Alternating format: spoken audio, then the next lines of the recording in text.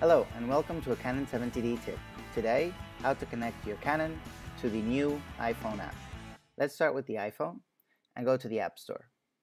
In the App Store, just search for Canon EOS and you'll have two apps there. So one is the old one called EOS Remote and then the new one, which is called Canon Camera Connect.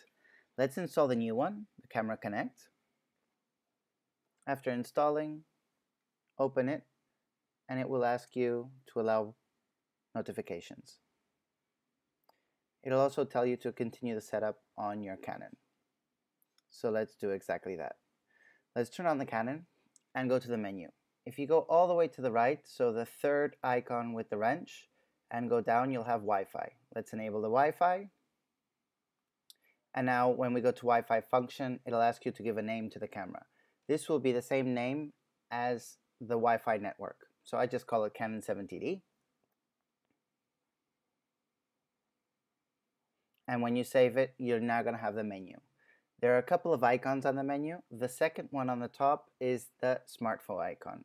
So let's go to that one and do camera access point mode. So it's directly from the camera to the iPhone. Easy connection unless you want to do something specific, like change a channel. And it will tell you what is the password or the encryption key for your Wi-Fi. Back on the iPhone, look for the new created Wi-Fi, so Canon 70D. And put the same password. So this would be 447-605-03. When it connects, you'll see that the screen on the Canon changes and you can go into the app. The app will now have a pop-up that will show which camera has been connected, and when you press on it, you will connect. On the camera, look at what permissions you want to give to the app. So if you press Info, the button on the Canon, it will tell you which images it will have access to. I normally give it all images. So press OK and give a name to this set. So let's say you have an iPhone or an iPad or a couple of other things you want to connect. If you give them a name, you can always say afterwards which one you want to connect to. So I'll call this iPhone. And after pressing OK and confirm set, you'll see that you're connected. So this is just confirming everything. And back on the app, we can see the images, and currently I don't have any. We can do remote live view shooting, and you'll see that it opens up the live view both on the camera and on the app. And you can do the basic things to shoot a picture. You can focus, so if you tap somewhere on the image, it will focus on that. Here you have two GoPros in the image.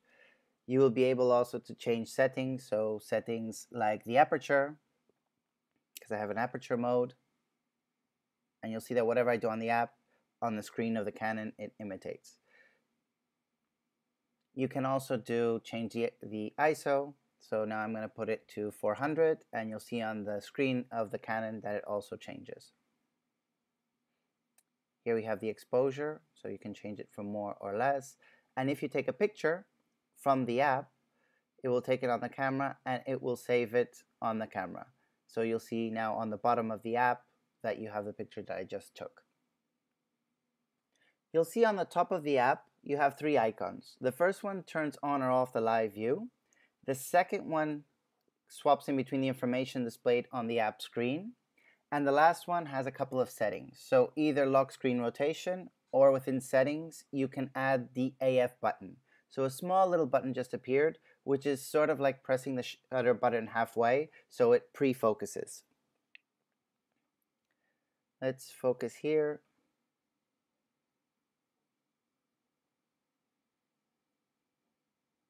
Change some settings and just take another picture to showcase something else.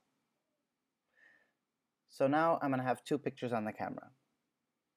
You can review the picture, and if you go back home and also images on the camera, you have the two that I just took. And if you click on one, you have options like saving it to your smartphone, deleting it, or putting it favorites. So I just saved one to the iPhone and just deleted it. Another interesting button is camera settings, where you can send the date and time of the iPhone and synchronize it with the Canon 70D. And let's just go back to remote live view shooting to show some of the other options that you have. So if you press on the button on the bottom right and then start going down, you'll see that you can change the same things that you can on the Canon 70D. So one is the drive. So let's set this up for delayed timer. And the other one would be the autofocus. So you can use the same options that you can when in live view. So it can be tracking, it can be a zone, or it can be automatic.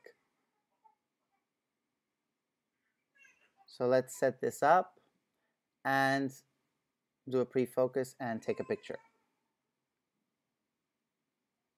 You'll see that the timer now counts down. It's on the top left until it takes a picture.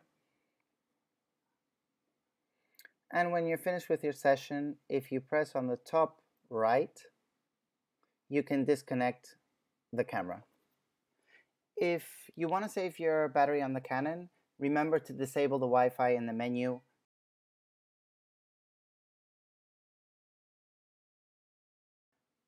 Thank you very much for watching. This was a Canon 70D tip.